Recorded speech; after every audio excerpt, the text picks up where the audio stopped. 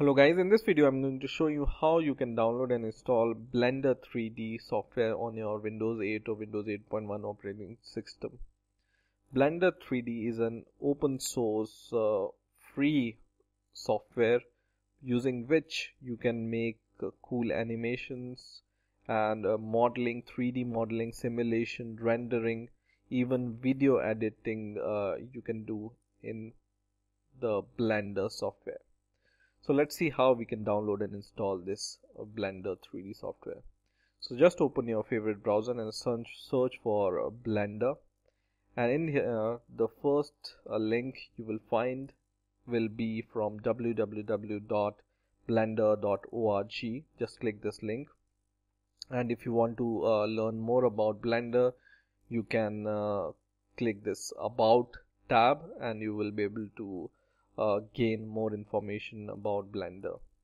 Now we want to download Blender, so we will click this download link from here, and in here there are two versions of installation available, and in these tabs you can find the different versions of installer for Mac OS, Linux or other operating system. But right now we are using Windows, so by default it's selected Windows. Now what we want to do is we want to download this installer.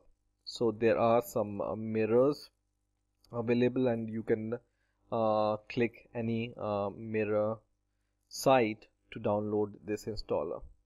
Now if you are using Windows 8, most probably you will be having 64-bit operating system, so I'm going to click this 64-bit version from US Mirror, and now you can save the installer, and it can take few minutes to download Blender because it's about 61 MB. So you can see it will take some time, and once it will be downloaded we will see how we can install this Blender 3D software on our operating system.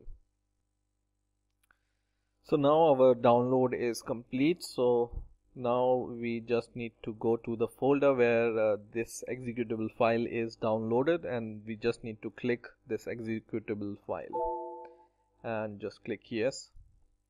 And this is the installation wizard for Blender. Just click next, and if you agree with the license terms and condition, just read these conditions and terms and click I agree.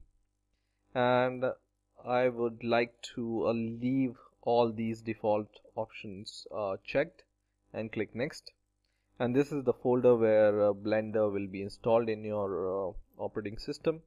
If you want to change the location, you can browse for the location you want and just click install.